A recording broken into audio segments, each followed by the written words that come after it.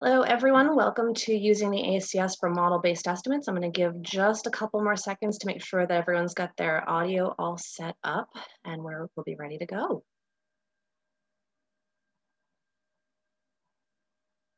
Okay, I want to welcome everyone to using the ACS for model-based estimates.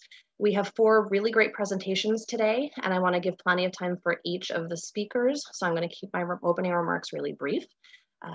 I want to ask that you please use the Q&A tool that you see on the right-hand side of your screen to ask questions. I will, once all 4 of the presenters are done, I will read through those questions and direct those to the speakers during the Q&A portion at the end of our presentations today. And rather than use up our precious time with long introductions, I'm going to encourage you to review the speaker bios on the conference website. So without further ado, I'd like to introduce Chris Clifton, Eric Hansen, and Keith Merrill to talk about issues and solutions to providing formal privacy for the ACS. Welcome. So I'm Chris Clifton from Purdue University. Sean is unable to join us today, but we have Keith Merrill and Eric Hansen with us as well, who will be taking on part of the talk and helping out in the Q&A.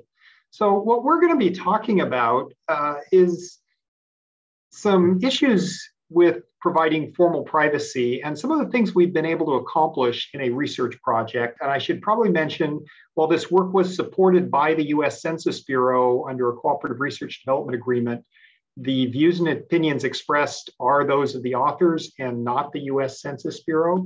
This is very much a research project. Turns out differential privacy for the American Community Survey is harder than descent. And when we started on this, everybody was, well, it's harder because it's higher dimensionality. But other than that, it's a smaller data set. There's not so many people. It should be easier, right? Turns out it's a lot harder. The higher dimensionality, that's a well understood problem in the differential privacy community. We have solutions for that. But the fact that ACS is a survey rather than enumeration turns out to make things a lot harder. And we'll present why that's harder but some solutions that we've been able to develop for missing data imputation and post-stratification for those who saw the talk on ACS weighting that was just held. So, why are there challenges? Well, there's considerable variance in response quality and response rates across different groups. Geographic differences, demographic differences. And there are a number of statistical methods used to reduce the bias and variance. These stratified sampling approaches that were just discussed. Missing data imputation, various weighting approaches.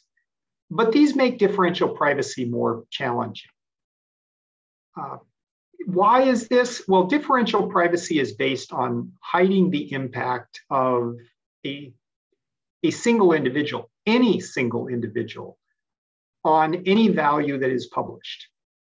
And there are a number of statistical methods used to reduce bias and variance in ACS, but these can impact how much one response influences an individual outcome. A very simple example is weighting. When we think of the decennial, which is an enumeration, one person could change the impact on a count by a value of 1. You have left-handed professors in West Lafayette. Well, if I am there or not, that's going to change that number by at most 1. But when we deal with weighted samples, the impact could be, my being in sample or not, could be as much as my weight, or actually, as we'll see, it could be even greater than that. And since differential privacy is based on hiding the impact of an individual on the published value, if we have a high-weighted individual who's counted in whatever statistic we're publishing, left-handed professors in West Lafayette, we have to add enough noise to cover their highest possible weight, or as we'll see, it could be even worse than that. That said, these problems are solvable. And we have developed formal privacy techniques that accomplish this bias reduction through things like missing data imputation or post-stratification that can address those. Now, this isn't to say we've solved the full problem of producing a formally private ACS yet. These are things that work in isolation. Putting it all together is still an ongoing challenge. But as you'll see, things can be a lot better than you might expect. So, the first issue here is, what is the sensitivity? Sensitivity is the maximum change in a given result. And we're talking things like tabular results from adding or deleting a single individual. And so I'm going to turn it over to Keith and let him explain a little more on this. All right, so I'm Keith Merrill. I'm at Brandeis University. So the phrase differential privacy has been thrown around a lot, and I haven't seen any technical definitions, and don't sweat, we're not going to spare you from it still. But the idea is that the noise infusion for differential privacy is based on, as Chris alluded to a couple slides ago, this idea of sensitivity. How sensitive is the query that you're asking or the table that you're publishing to a change in an individual? So some queries have very low sensitivity, and Chris gave the example of counts on the previous slide. Again, either you're counted or you're not, at least in a simple enumeration like the decennial, so that sensitivity is 1. But we could move to something more sophisticated, like, for instance, even an average, and average isn't terribly sophisticated, but an average of income, for example. And you think about, suppose we were in this room, this was clearly written at a better time when we were all together, but we could say on this presentation, if you think about how someone could change the average, well, think about all of a sudden if Warren Buffett comes walking in. That's going to change the average by quite a lot. And in fact, the maximum change that we could encounter with an average of income in the room essentially works out to be no better than the maximal possible income, whatever that top-coded value, if it's even top-coded at all, may be, divided by the number of individuals on the call. And so you can see that for, again, differential privacy has to cover the putative change of any possible individual. And so you can see that that amount of noise in a real-world sense where, we were talking about individuals with relatively low incomes, this has the possibility of washing out the answer altogether. So the idea here is that we're going to look for, basically at the heart of it, all differential privacy mechanisms are based on this sensitivity, but we're going to look for mechanisms that don't make use of global sensitivity, which is the sort of worst case scenario. So let's talk for a moment about missing data imputation. So there's a two-step process generally. Assignment is where you just fill in values that are internal to the record. For instance, if I don't report that I currently have a job, I don't probably need to report wage income for the moment. Those are just consistency checks. No issue on sensitivity there. No issue on privacy either, because again, these are just internal records. These are, internal attributes that can be inferred from my own record. If you want to advance, Chris, too. Am I frozen? Okay, hey, all right, there we go. The trickier one is allocation, and this is where you have to infer, you have to make guesses about individuals, usually based on copying those individuals. Again, this is one of many ways to do it, but essentially comes down to this idea, copying those values from similar looking individuals. But as you can see, this increases sensitivity because now all of a sudden, let's suppose that my income gets imputed on, 100 people. Well, then changing me has the potential to not only change my record, but also the income values of those 100 people to whom I donated. This becomes a problem. So this can dramatically increase the sensitivity. So if you want to advance. And in particular, again, in some sense, since some differentially private mechanisms, and don't despair, we're going to show you that not all of them have to do this, but since many differentially private mechanisms have to take this worst case scenario into consideration, you can imagine a situation, Chris is just slightly ahead of me on the animations, but you can imagine a weird situation in which only 2 people reported income, for instance, and no one else did. And then as given in this dot, so initially the lower left is, I think, as I recall, or the lower right, excuse me, gold and blue dots were the only 2 people who reported income. Now we are forced to then use their values to impute on everyone else. Again, this is extremely unlikely to happen in practice, but it's a potential situation that we have to account for. So if you advance now, what we see is that blue imputes on one person and gold imputes on everyone else. What happens then if we pluck that gold donor out of the data set? Remember, we're trying to cover any change. We pluck that gold donor out of the data set, now everyone is suddenly blue. And so this means that the global sensitivity is essentially the size of the data set. That's a huge problem for any mechanism that's based on the noise that's tuned to global sensitivity. So next slide. So what are some solutions? Well, we could ignore the data, but this is generally problematic, as I'm sure many of you know, because the data is typically not missing completely at random. And so doing that tends to bias your answers. So instead, what we're going to look for is a low sensitivity allocation method. And specifically, we turned for both of the next two problems, essentially, to something called smooth sensitivity, which doesn't have to worry exactly about that global worst case. It very much focuses on the sort of the case that you're in and how far removed you are from such a global worst case. So it tempers the amount of noise that you have to add in a way that ends up adding dramatically less noise in real world applications. Next slide, and I'm going to turn it over to Eric. All right, so as Keith just mentioned, our fundamental kind of technical tool behind this work is this smooth sensitivity designed by Nissim, Rashadnikova, and Smith in 2007. And so the idea is these pathological data sets, like Keith was just showing you, aren't going to occur in real life. So if we think instead about only looking at somehow neighboring databases that are close to the real data set, if you will, then changing one individual in moving between those databases isn't going to have a substantial impact, at least under normal circumstances. So smooth sensitivity, the formula is at the bottom of this slide here. Like I said, it's a little technical, but the fundamental idea is that when comparing how big a change can be between two data sets, it weights that by how close these data sets are to the real data set. And just to note, smooth sensitivity does provide differential, it does satisfy differential privacy. It's just the different way of doing it. Yes, thank you. So smooth sensitivity there are mechanisms both based on Laplace noise and Gaussian noise to get, it will be epsilon delta differential privacy and pure epsilon differential privacy respectively. Okay, so our next is our problem statement. So we're looking at deterministic nearest neighbor. And what we mean by deterministic here is that if we were to add an individual and then delete them again, so that we're back to the original data set, we would want our imputation to look the exact same so that somehow the change is 0 when we're looking at that.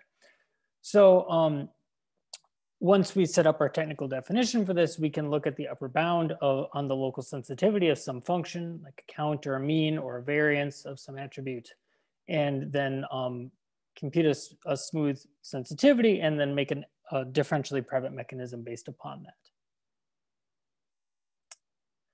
And so we did do an empirical evaluation of this. So we were asking about income.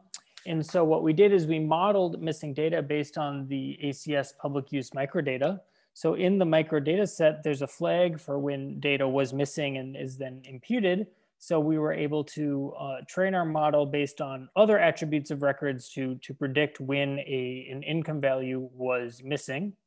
Then we applied that model to the 1940 census, which we treated as a complete data set. So there's no weighted sample issues, there's unknown ground truth, and then we were able to synthesize, take a sample to synthesize it being the ACS, and then synthesize missing data within that sample using our model.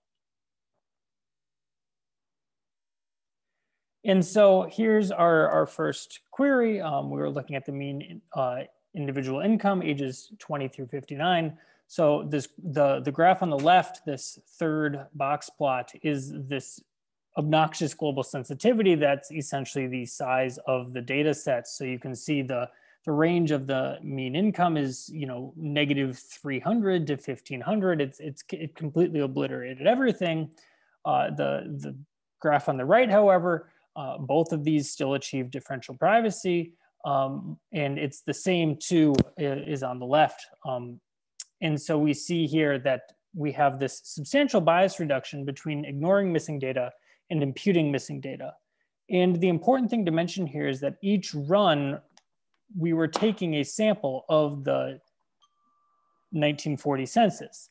So most of the noise that's showing up here is actually sampling noise. So just if we eyeball it, it looks like the spread of these is about the same, at least to me.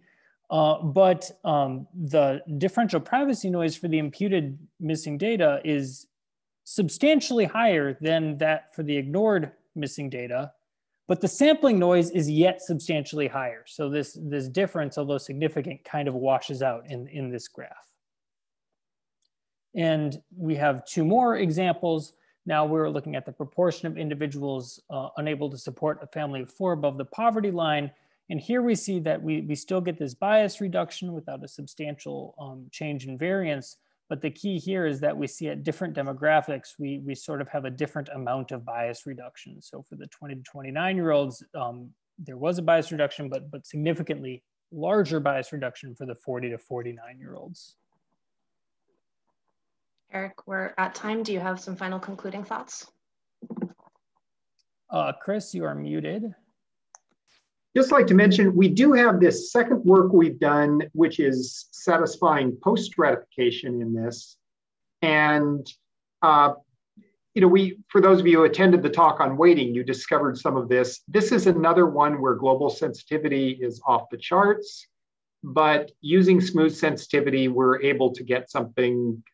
This is a kind of more recent work. We're currently running experiments similar to those that we did that you just saw to see how effective this technique is. But just to finish off, let me actually, you know, to conclude on this, formal privacy for the ACS is challenging, but we believe this is a solvable problem. It's going to require some new techniques. These could be new approaches to differential privacy like those we've developed. It could be new techniques for bias and variance reductions like small area estimation techniques that are more amenable to formal privacy than the techniques that are currently in use. Or it could involve new formal privacy definitions and methods. It may not be differential privacy, but something that provides comparable protection, but is more appropriate for complex surveys.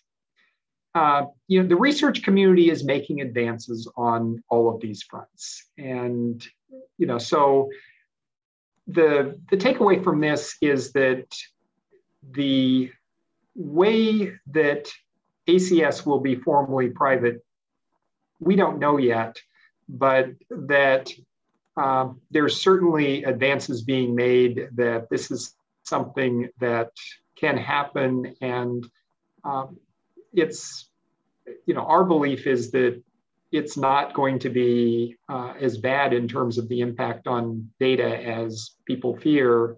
And in fact, may well come with certain advantages in new and better statistical methods being used to generate the results. Thank you. And next we'll have David Fulch with approaches for computing margins of error for user-defined variables based on the American Community Survey.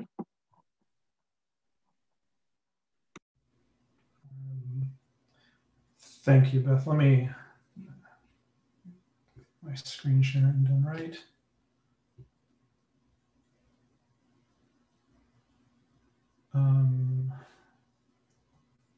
One second here.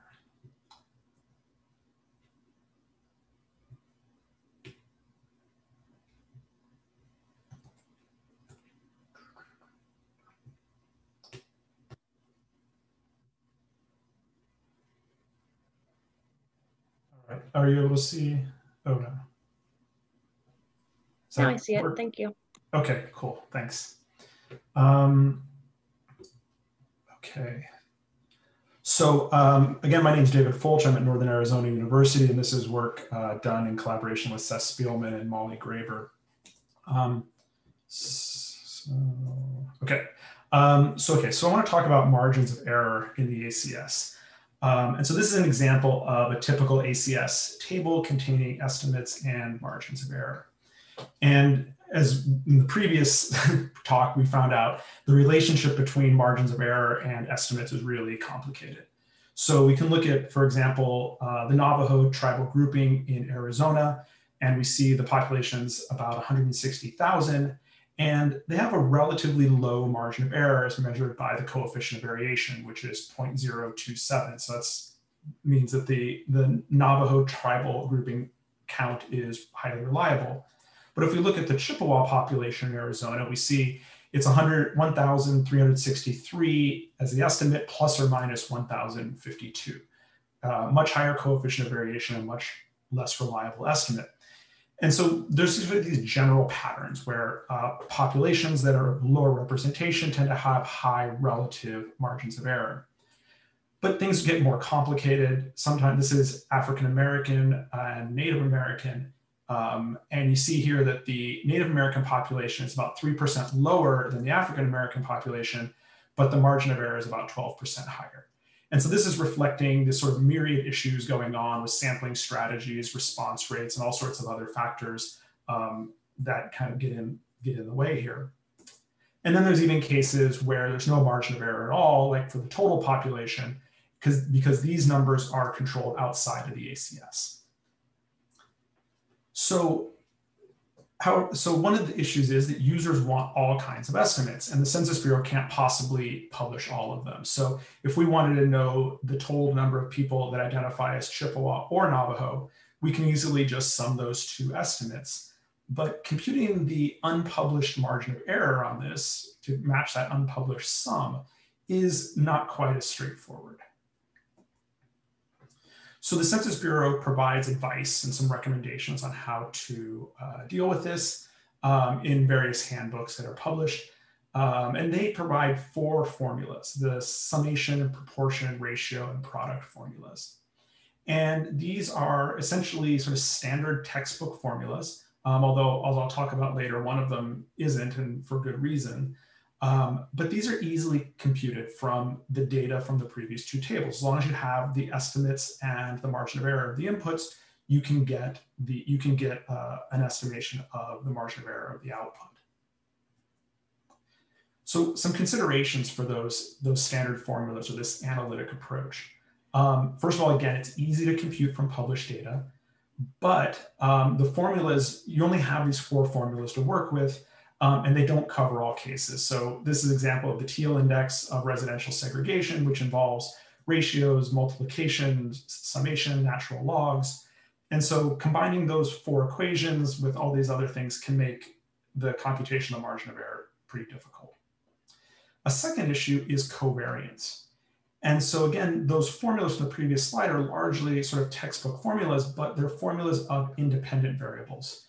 But in reality, most of the data we're going to be dealing with in the ACS, especially in these kind of formulas, is going to have some sort of covariance. So this first red block here is the standard formula from the previous slide if you were trying to compute the standard error for 2 values summed, and it's missing that second covariance term is not included.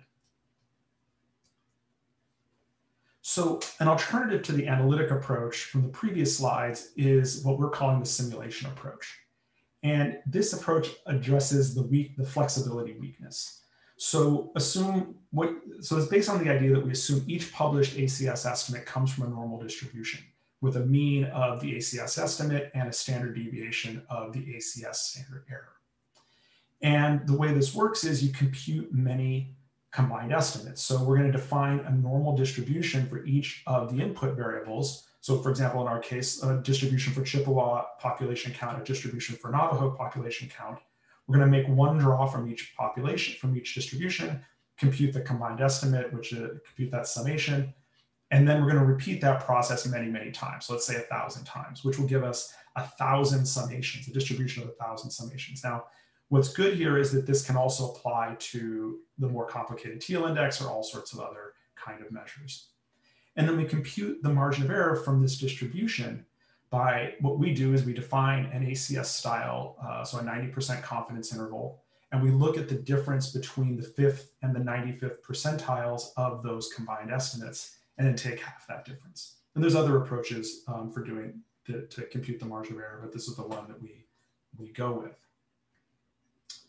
And so considerations for the simulation approach. Well, again, it uses the standard ACS data.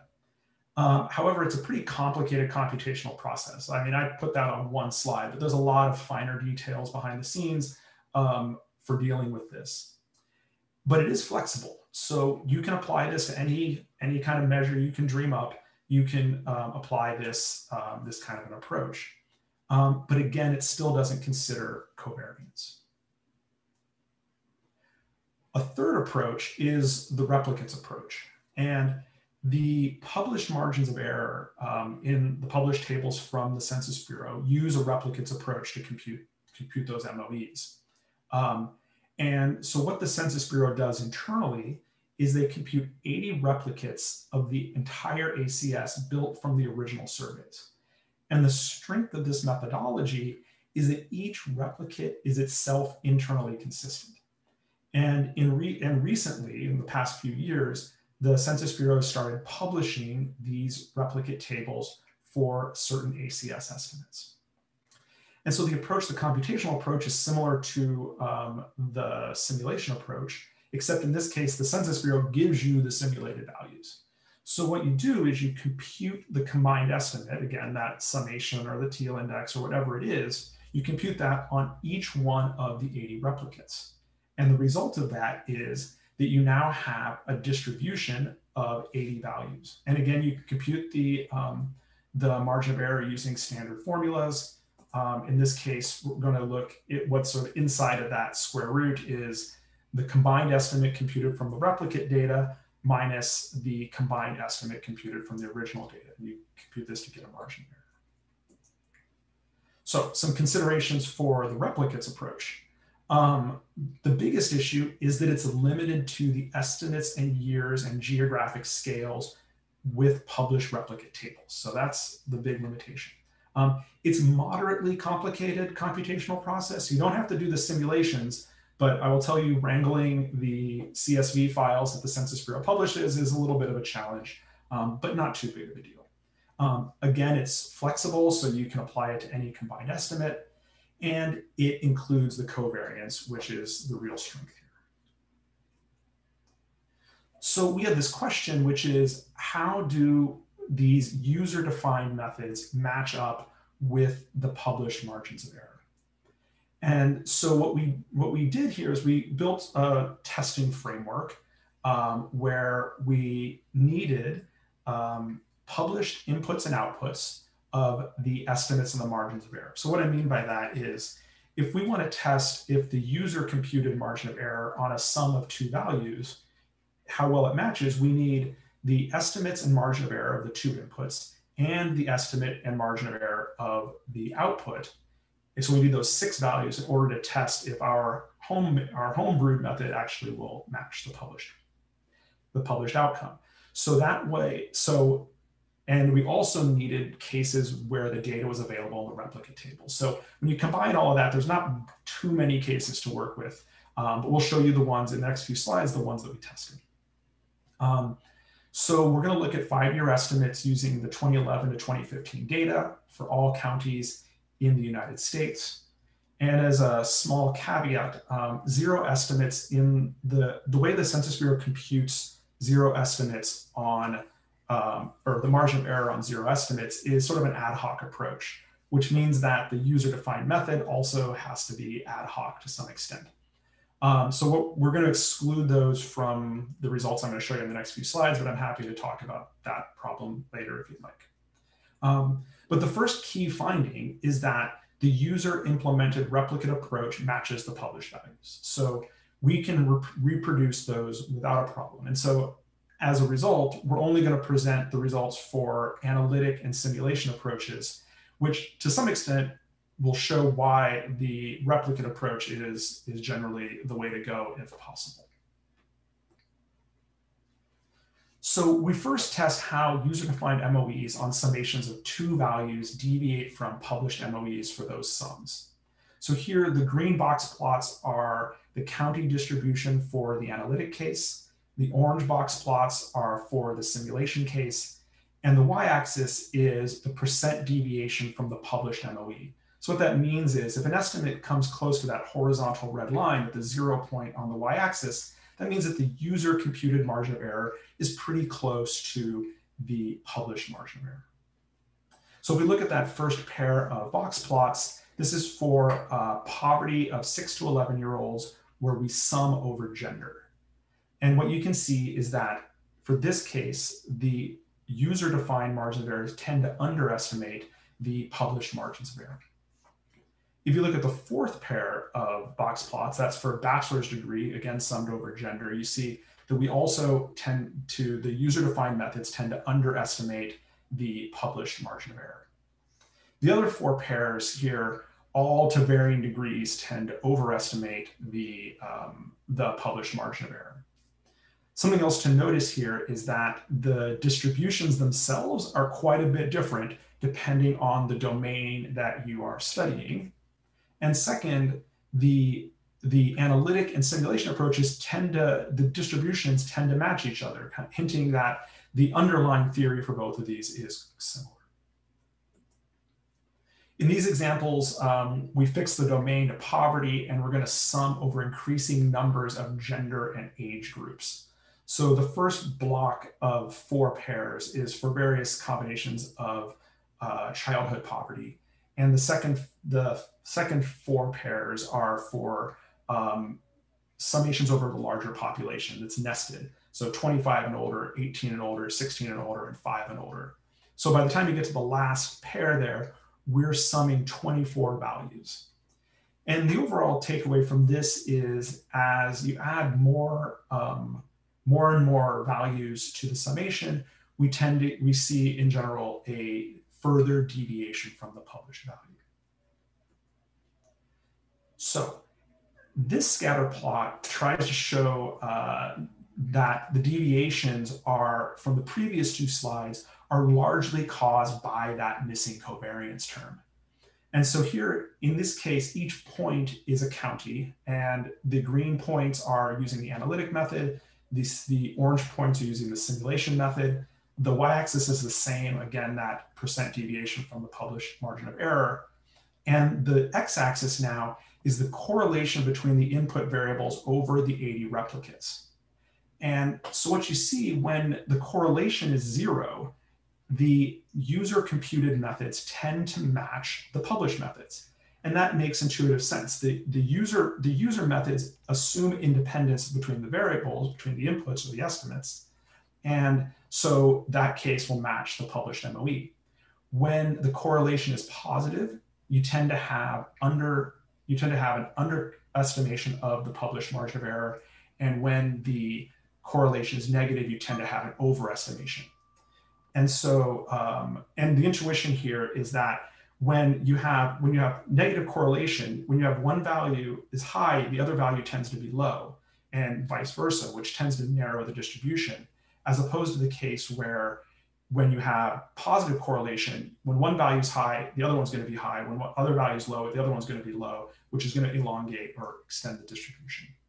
So if we come back to this slide, looking at these poverty values, we see that poverty tends to underestimate. And the intuition here is that if men are in poverty, it's likely that women are going to be in poverty. If kids are in poverty, it's likely that older folks are going to be in poverty. So these tend to have a positive correlation, which is going to result in this underestimation of the margin of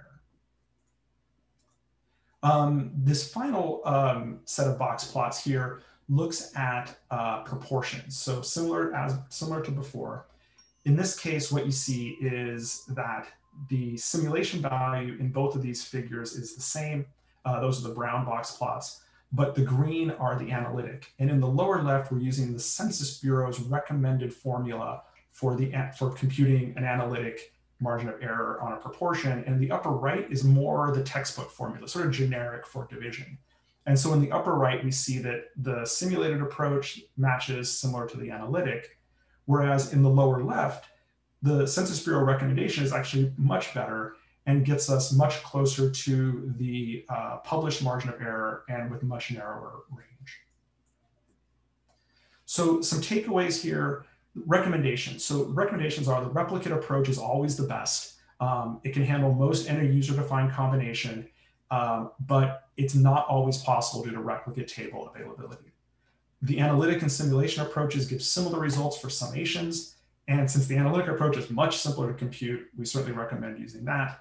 The analytic approach produces better results than the simulation approach for proportions, assuming that you're using the Census Bureau's recommended formula. The ratios, we did not directly test those, but our other results indicate that the analytic and simulation approaches are going to give similar results. And sort of the everything else case, so if you have a complex user-defined combination and there was no replicate tables available, then the simulation approach is the recommendation. So again, I want to thank my collaborators, Seth Spielman at University of Colorado Boulder and Molly Graber at the Department of City Planning at the City of New York. So thank you, and I look forward to questions at the end of the session. Thank you. And next, we will have Corey Sparks with uncertainty in life expectancy in small areas when using ACS population estimates. Thanks, Beth. I definitely think David and I could have a beer and talk about this for ages. Okay. So thanks everybody for coming today. My name is Corey Sparks. I'm a professor at the University of Texas at San Antonio in the Department of Demography. And this is a latest iteration of some work I started a couple of years ago for the Population Association of America meeting, looking at using measurement error models and how they impact inferential analysis using the ACS. And this is an examination of how it affects life expectancy estimates in small areas when we use the ACS as the denominator. We all know this. ACS was meant to replace the long form. Problems, though, exist because the smaller the geography you move to, the bigger and bigger the measurement error and the estimates gets, because the sample size used to derive the estimates gets smaller and smaller. So by the time you get to tracks and block groups, the estimates are usually based on very, very small samples.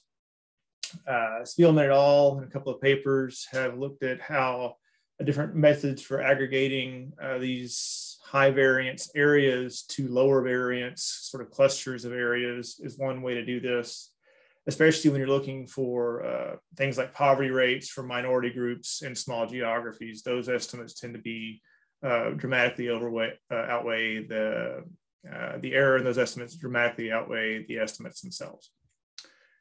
So the margins of error, the Bureau really encourages people to consider using these. And the previous paper did a fantastic job of illustrating how this works, as well as I've seen numerous papers today that talk about this. They really encourage people to be mindful of the margins of error, although sometimes this can be a challenge, especially if you're doing complicated analysis. We've seen lots of researchers in lots of different fields use the ACS in an inferential context and statistical analysis as predictor variables, going into regressions, to derive indices off of factor analysis, things like that. And the vast majority of these do not control anything about the standard errors, the measurement error involved, and the estimates themselves. We saw Nepriella and Denton in 2017 use the ACS in a bootstrap fashion to calculate margins of error for a complicated metric, just like David was talking about in his paper. Theirs was a segregation index. And then Orndal and Wheeler conducted an epidemiological study 2 years ago where they included measurement error in the ACS on the predictor side of things to see how that influenced spatial clustering and risk. I believe it was a cancer incident, no, suicide incidents analysis they were talking about. We had, from a couple of years ago at PAA, myself and a co-author did another analysis where we were looking at small area estimates of crude mortality and the bias introduced in those types of analysis whenever you include the margins of error in the ACS and the regression model directly. And so that kind of leads us into what we're talking about today. So an example of this, if we approach the ACS naively, then this is what we think that we're measuring. This is a quasi-fake estimate of the number of children under age 5 in a census tract. And if we don't pay attention to the measurement error at all, then we think we end up with the line. We think we end up with this nice estimate. It is what it is. We'll move on about our day. But depending on the type of place that you're looking at, that estimate could be pretty accurate, meaning it has a relatively low margin of error relative to the mean. And heaven forbid you're in the place like this green density here that has a very low accuracy or high variance estimate, where you could end up not only with the estimate itself, they all have the same point estimate, but the error in that estimate could even go negative, routinely does go negative, which produces nonsensical for ranges in the measurements themselves. So enter the statistical point of view on this, which I approach from a measurement error model perspective. These have been around for a while. Two large families of these exist. One's the Berkson error model. This is primarily for data that are grouped. So if you have like a hierarchical model and you're using ACS to measure a variable at a census tract level, everybody in the census tract has the same value for the variable, so they have a shared error in that estimate. The classical error model is a little bit different. It treats the measurement error itself as unique to each observation, and that's really what we're going to be talking about today. So whenever we're talking about a rate estimate, we usually have, it's not relying on ACS specifically for the numerator. We will typically use something like a Poisson or negative binomial distribution to model our outcome. And thinking about a regression setting, you'd set up a generalized linear model or some sort of model like that to see how all the predictors on the right-hand side of the equation influence the rate itself, the relative risk, depending on how you parameterize your denominators. So we have some observed count as the numerator. This typically comes from another data source, things like vital statistics, for example. You can derive, the numerator could come from anywhere, but the denominators are, more and more commonly, especially for small areas, being drawn from ACS. And my point is that when the ACS is used as a population estimate for an offset term in a generalized linear model, then you have to take into account the uncertainty in the estimate itself, in the model internally, or otherwise your point estimates for the rates they will effectively ignore all of the uncertainty in the population denominators going into the rates themselves, which could then produce erroneous or at least high variance rates. So my purpose today and some of the work I've been doing recently is to look at how much bias and variance is introduced into the rates themselves when you do or don't take care of these things. So the methods that we're talking about today is a classical measurement error model. This is basically what's considered a latent variable model, where we partially observe the variable of interest, in this case, the population estimate. In this case, it's an age-specific population estimate. And when you have this type of modeling paradigm, then a Bayesian modeling strategy is often a very powerful way to get to where you want to go. Age-specific mortality rates in this context are estimated as our primary target variable here. So we have the number of deaths observed in a given age range is our numerator, and the uncertain population size is our denominator. So we generate a latent variable model for our denominators by assuming that the ACS estimate, or the true population estimate Z, is really unknown, but it's partially observed through our estimate of X here, which is the population count from the ACS. And then we know how much variance is, the Census Bureau gives us how much variance is in the estimate as the standard error of the estimate, or the margin of error of estimate provided in the respective tables. If we model each population then as a latent variable, we can then sample directly from the implied sampling distribution here for each population estimate for each small area, and you can generate a large number of these simulated or sampled offset terms for the model. From this, if you do this a large number of times, you'll obtain a distribution of the age-specific mortality rate for each small area and age combination. To do this, I use the STAN Bayesian modeling language. You could just as easily do it with a straight Monte Carlo estimate, just generating random numbers from a normal distribution. And from these, we'll get like 1,000 estimates of each age-specific mortality rate for 10 age groups for every county that I'm looking at. And from these, I can then derive a standard life table for each place derived off the age-specific mortality rates and their distributions. The data that I'm looking for here we arrived at from an IRB a couple of years ago from the state of Texas. These are individual death certificates from the Texas Department of State Health Services. These are geocoded to counties for the current analysis. Further work will look at smaller geographies. We aggregate the data by 10-year age groups within each county. And approximately during the period we're looking at, which is 2010 to 2015, there was about 840,000 deaths observed in the state during that period. Future analysis that I'm currently looking at takes longer to do, will be done at the zip code and census tract levels to match up with other small area life expectancy estimates that are currently shown. Here's some couple of examples of the results that are obtained. Again, the first thing we do is we get 1,000 estimates or multiple, you can choose the number that you want. I used 1,000 estimates of each age-specific mortality rate for every place, 254 counties in the state.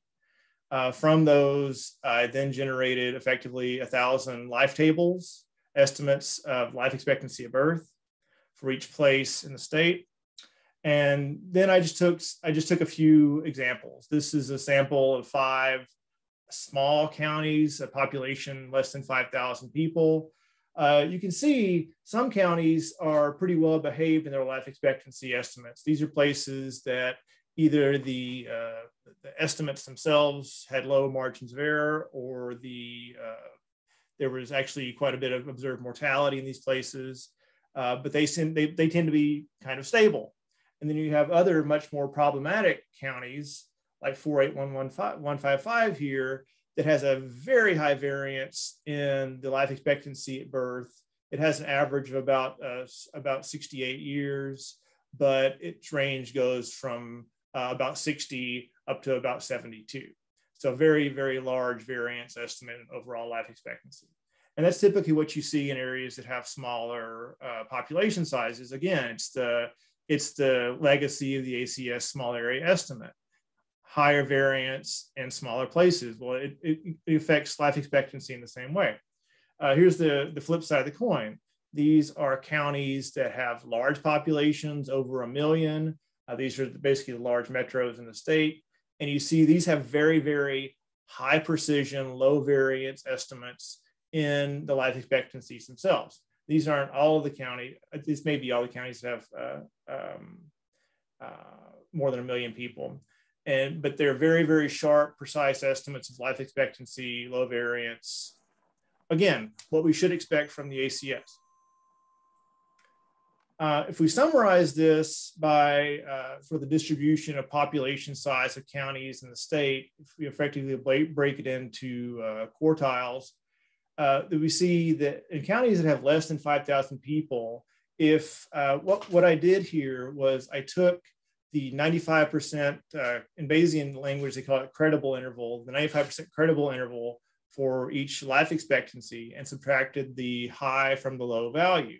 This gives you sort of a range of the 95% credible interval for each estimate. On average, in very small places, this difference was about 14 years. So between the high end and the low end of the estimates, you had a very dramatic, large average deviation in overall life expectancy. I did throw out a couple of counties here that have very, very, very wonky estimates. And so the estimates that are produced here are sensical, let's say. As you move up to larger and larger counties, on average, again, the error goes to 7 years, and those that are between 5 and 10,000, 4 years and above for basically every other size of counties if you look at the overall averages. So this is great. One thing I was wanting to do, though, is I want to compare the results we're getting using the Bayesian measurement error models to estimates that are produced by places like the Institute for Health Metrics and Evaluation Research, University of Washington, and eventually NCHS also has a small area life expectancy estimation program that produce analytic variances for their life expectancy estimates, not sampling or Bayesian ones. And so I wanted to kind of compare what I was seeing from my measurement error perspective versus their analytic numbers. Here again, we see the sort of the average or the pattern and the differences between the upper and the lower confidence interval, credible interval for the life expectancy estimates. It's high in areas that have very small populations. And as the population grows into the millions, you see the variance, the difference between the low and the high becomes smaller and smaller and smaller and smaller. So this is again following, I think, what makes sense to most of us who have worked with the ACS estimates before. If you compare the estimates derived from this method to those from the IHME for county level life expectancy in the state of Texas, you see a very different story. Their estimates for these small counties, the same counties that I'm looking at here, for the small counties, they measured about 3 years difference on an average between the lower and the upper 95% confidence interval using their analytic formulas. It goes up a little bit, but still all of their estimates always have lower variance than the ones that I'm using, the ones that I'm producing using the measurement error perspective, which makes me conclude that the analytic formulas for the variance estimates and life expectancies that they're using are they're correct analytically, but they're not very accurate in terms of the overall difference. So conclusions for this, denominators matter, especially if you're using the ACS in some sort of rate estimation. The uncertainty in these dramatically influence the rates themselves that you're calculating. And we just need to be aware of this like we are of the uncertainty in the ACS estimates writ large. Analytical approximations don't look like they're capturing how much variation is introduced into the life expectancy estimates based off my comparisons with other published estimates using very similar methodology, very similar data, but analytic versus the Bayesian method of variance estimation is producing very different estimates. Small population areas have greater noise in these estimates. Again, that makes a lot of sense based on what we know from the ACS. And further work that I'm doing is examining smaller areas, tracts, and zip codes. Thank you all for your attention, and look forward to any questions. Thank you. And last but not least, Joe Tusillo toward an individual-oriented geodemographic classification of United States neighborhoods. Great. Thank you, Beth. Good afternoon, everyone. My name is Joe Tusillo. I'm a research scientist in the Geospatial Sciences and Human Security Division at Oak Ridge National Laboratory. And today I'll be talking to you about development of an individual-oriented typology of social areas in the United States. To begin this talk, I want to first highlight kind of the thing that makes this approach individual-oriented. The backbone of our approach is a project housed in the Human Geography group at ORNL called UrbanPop. UrbanPop is a spatial microsimulation framework that leverages intercensal data from the ACS to produce daytime and nighttime synthetic populations at the high spatial resolution of block groups. Synthetic populations are realistic recreations of an area's population based on published data, in this case from the ACS summary file, about those areas. This approach is advantageous because it allows us to match individuals to small areas in a way that preserves the privacy of the original ACS PUMS public use microdata sample respondents. UrbanPop is updated annually. It features coverage for the full United States, and it allows researchers to create customizable demographic profiles and what we term packages for specific planning and decision support applications. UrbanPop began as an effort to scale a population synthesizer specialized for the ACS to the national level and extend it to travel simulation. It started with Pitney Bowes commute data, but swapped that out in 2018 for open source data, namely the lead origin destination employment statistics, or LOADS. Along the way, it also picked up several application-specific packages, including in transportation, energy, and epidemiology. And most recently, efforts have been focused on updating UrbanPop to the 2019 ACS 5-year estimates and 2018 loads, as well as accompanying those worker commute, the worker commute model with a new school travel behavior model. So here's the core workflow of UrbanPop. It ingests ACS data at 2 levels, at the individual level from the public use microdata sample and at the geographic level from the summary file. It feeds that information into a population synthesizer to generate a residential population layer. It then combines the residential layer with information from the loads and the Homeland Infrastructure Foundational Level Data Set, or HIFLD, to then generate a second daytime synthetic population. Then descriptors kind of related to that UrbanPop package are extended to the synthetic population to sort of guide different research tasks. So the central challenge with UrbanPop to date has been that while the synthetic populations are highly customizable, they're also a challenge to use out of the box. The synthetic populations are described such that each unique combination of descriptors extended to an individual in the synthetic population is treated as a separate variable.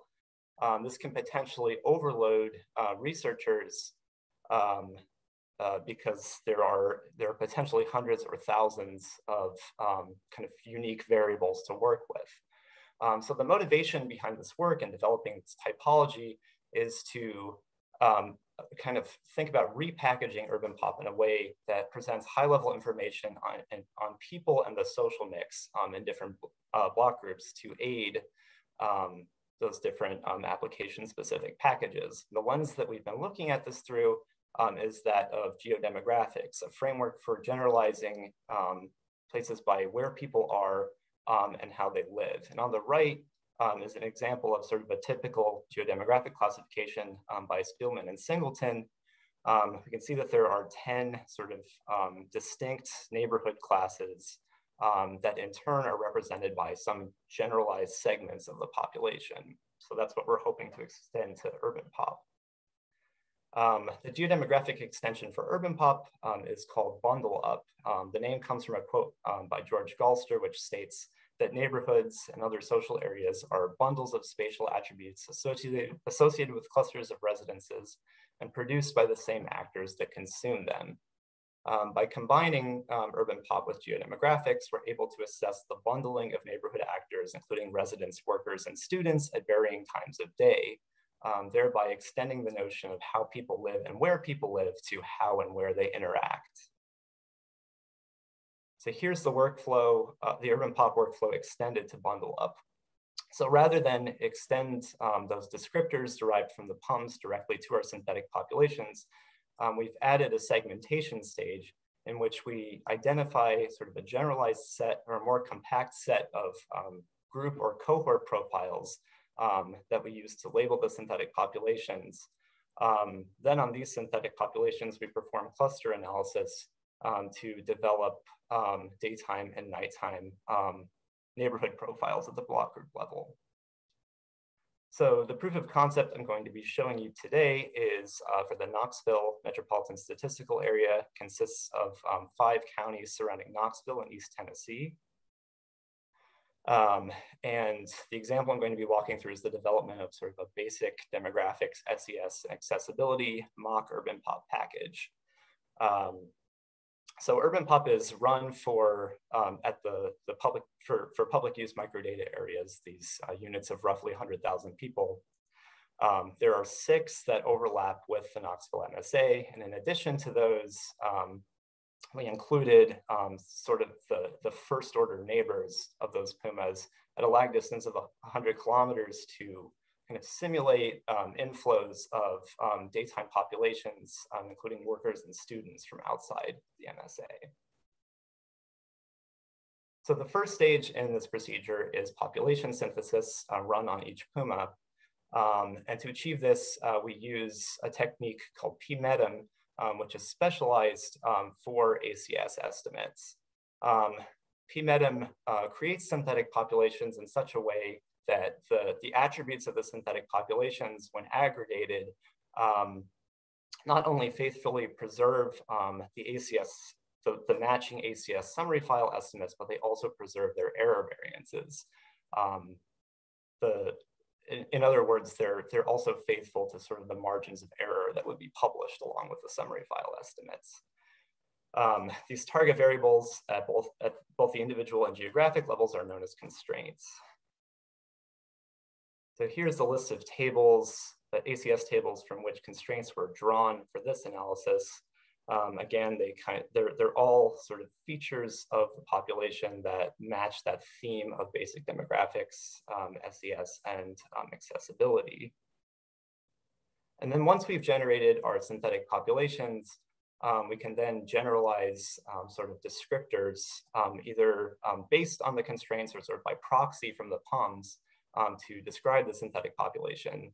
So in this case, we have things like age, race and ethnicity, living arrangement, employment, education, and some basic mobility characteristics. And we extend these to sort of the pooled population of all of those pumas, those 18 pumas in our study extent, and then we use those to perform segmentation. So now we've kind of moved into the bundle up stage. We're going to perform segmentation using a technique called monothetic divisive clustering, or DivClust. DivClust creates a clustering structure that resembles a decision tree, where each split represents the level of one of the descriptors of those individuals in the synthetic population. So each cohort profile, kind of the leaves of this tree, is characterized by the presence or absence of specific attributes in our descriptors. Here are the cohort profiles that we identified for the Knoxville MSA at 2 levels of generalization. So there's kind of a higher level set of 8 segments or cohort profiles and a more detailed set of 27. The bolded tiles on this plot represent attributes that people in that segment always possess. The blank tiles represent attributes that people never possess. So kind of along the lines of these descriptors chosen, we've identified kind of differences in labor force participation among adults, professional and non-professional occupations, as well as K through 12 students and a smaller subset of likely sort of younger children. And then with the cohort profiles in hand, we can then characterize our synthetic populations. So we've zoomed into just one of the pumas within the Knoxville MSA, and each of these glyph plots represents the prevalences of each of those higher level cohort profiles in each block group. So we can see that there's relative homogeneity kind of among the block group synthetic populations in our nighttime layer, but things shift considerably into the daytime. In some block groups, like this one that's highlighted, there's an influx of K through 12 students in places where there are schools. In places where there are high concentrations of jobs in industry, we see an influx of skilled and unskilled workers. And in places that are largely residential, we see sort of a remnant population of largely seniors who are not in the labor force. And then given this characterization of our synthetic populations, we can then abstract things one level higher to develop sort of a high level catalog of synthetic populations and daytime and nighttime activities. Accomplish this here by performing DiffClust again on aggregate block group characteristics of the nighttime population and the nighttime daytime difference in the cohort prevalences, giving us a typology that simultaneously accounts for the block group social mix among residents and sort of large scale activity patterns that take place in those block groups. So here's an example of 4 block group average profiles that were identified. So this panel on the left shows us block groups where there's a tendency for kind of an outflow of workers during the day, an influx of K through 12 students, and a remnant population of unemployed adults. On the lower left panel, we've kind of teased out areas around the University of Tennessee, where there's an influx of skilled workers during the day, perhaps academic faculty and staff, as well as unemployed adults, in this case, full-time students. The right 2 panels describe places where there are sort of differing influxes of skilled and unskilled workers on a typical day. So by combining urban pop with a geodemographic focus, we're able to sort of hone in on the emergent properties of block groups and other social areas. We developed sort of this compact representation of social areas and activities that take place there using less information, as this quote states, than an exhaustive description of it would entail, while still saying quite a lot about it. In a practical sense, this allows us to orient tasks like planning and spatial policy interventions toward the critical needs of specific groups and block groups by both the time of day and people's activities. So in the near term, we hope to extend this approach to develop tailor-made profiles for application-specific urban pop packages, including those linked to environmental hazards, health and place, and mobility and energy use. There's interest in refining this approach and scaling it using deep learning and AI methods. We also hope to develop some more public-facing tools, including a web portal and API, which allow researchers to engage with our methods and data more closely. And an eventual goal is to extend this approach to episodic layers using point of interest and time use data to kind of enhance the temporal resolution of our outputs. So with that, I want to thank you for your time, and I look forward to your questions.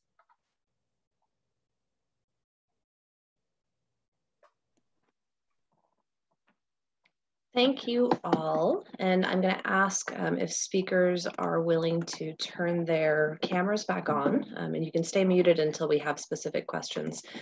There are a couple that have come in. So starting with the first one is, I think, relates to the first panel. Don't undercounts in the census mean people are implicitly weighted in the census counts, so there's the same problem with census as in the ACS in terms of weighting. I have some thoughts about this, but Chris, Keith, or Eric, do one of you want to respond? I mean, I'll say that to the extent that there are kind of adjustments made, I could see how that happens. I'm not really familiar with the details of how the decennial works or how they account for that in formal privacy and decennial, but I think it's certainly not to the same extent as occurs with ACS, and so that's why, you know, I think that ACS basically poses a lot of new challenges that, you know, just because of the extent of these issues. Keith or Eric, do either of you want to speak on that?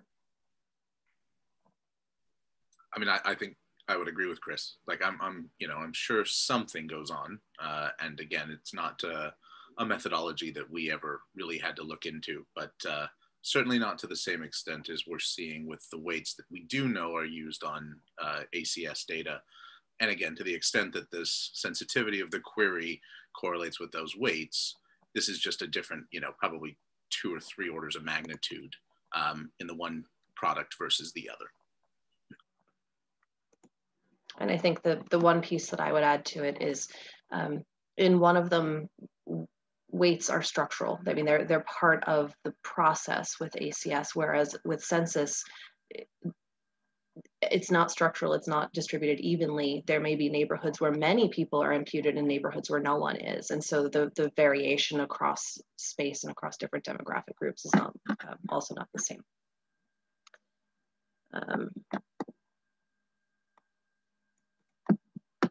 Another question for the first panelists: if we already have survey error, respondent error, and processing error in the ACS, do we need to, why do we need to introduce another set of errors in the ACS? And I will say that you are all getting a question that I got yesterday afternoon as well, so.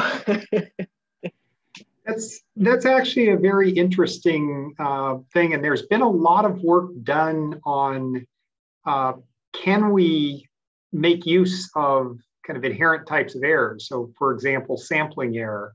There are some interesting things about that. So there are techniques developed for differential privacy that on samples that incorporate sampling error. There is an assumption in at least the one I'm familiar with of secrecy of the sample, basically that you don't know whether someone has been sampled or not. Now, whether that's a fair thing to assume with, with a product like ACS, I don't know. That's for other people to think about. But it is certainly something that has been looked at. The noise that satisfies differential privacy comes from a different distribution than you would use, or than you would get out of kind of random errors. And combining these, I had a student who worked on that for a while, and it was just a very difficult problem.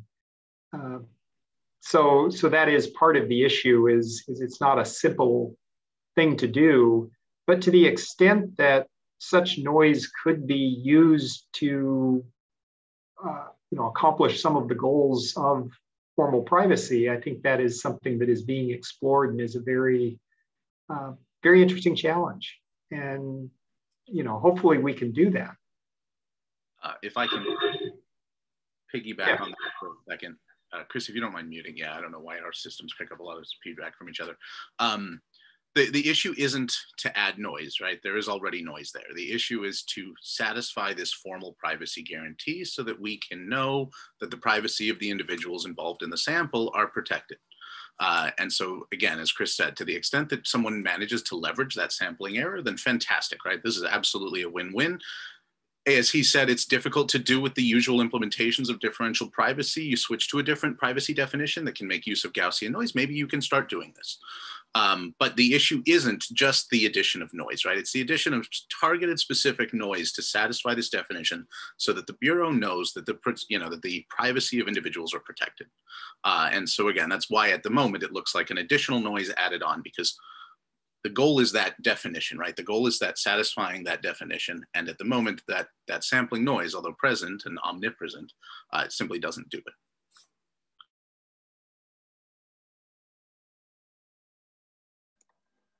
I'm pausing while I check and make sure no other new questions have come in. While we're waiting for other audience members to ask questions, because I feel like today and yesterday were a lot about noise introduction and disclosure avoidance. So I want to talk about some of the other papers and make sure that this doesn't turn into, I am a big geek about all of the different margins of error and noise introduction methods, but I want to know a little bit about, from Joe's presentation, can you talk a little bit about the kinds of applications, who's using the data, what sort of wins have they gotten from using the segmentation and the populations and the synthetic population data? Yeah, so Urban Pub is still a relatively new project, but there's been interest recently in kind of, one example is kind of urban accessibility. If a person, what are the characteristics of a person in a neighborhood where commutes are, where access to services is maybe limited, and commutes range from half an hour to an hour. So that's an example of perhaps an application where someone would want sort of more direct information than having to comb through kind of a large catalog of descriptors on sort of unique individual types. I've done a lot of work on the hazards side, and in particular profiling community social vulnerability to environmental hazards.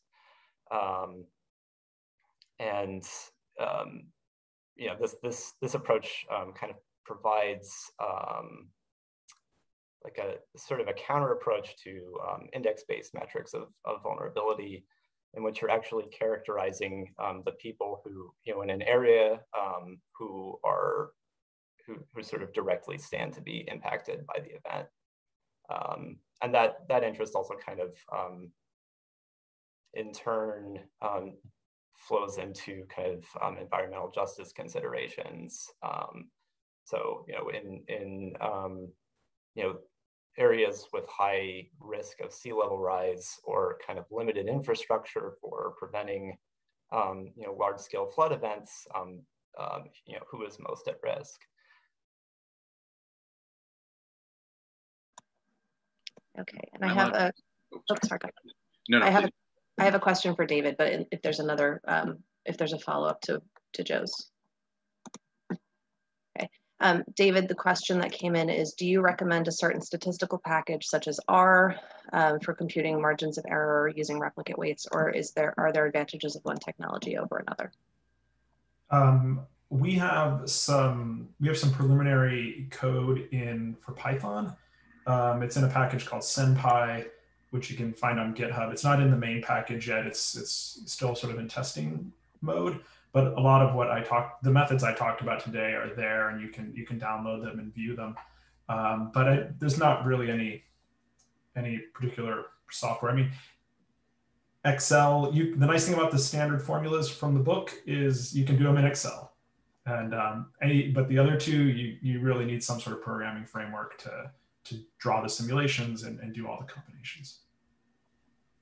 Can I quickly ask David a question?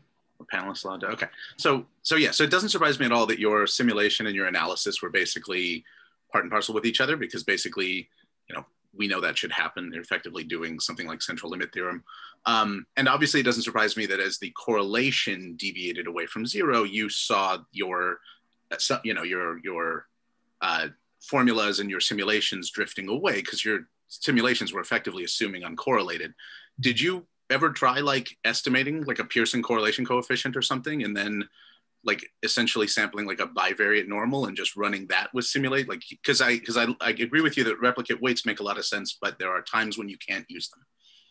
Yeah. So yes, we tried a million ways to put the simulations. And all sorts of techniques, drawing from the same, like we tried all sorts of things. But the problem is that to do the correlation you're talking about, you don't have each estimate has its own margin of error. And so the hook on that one slide where the slide with the scatter plot, you actually have 80 values. And so when the x-axis was the correlation among the 80 replicates, and that's why we could do it and feel confident that that was where the covariance was coming from. And that puts us right at time. We tried. Oh, go ahead. Yeah, so we tried pulling from the same distributions. We tried a million things, and nothing could simulate the correlations. All right, that puts us right at time. I want to thank all of you for being here today and for some really excellent presentations. And for those of you who are still listening in, the recordings will be posted online later. Thank you all so much.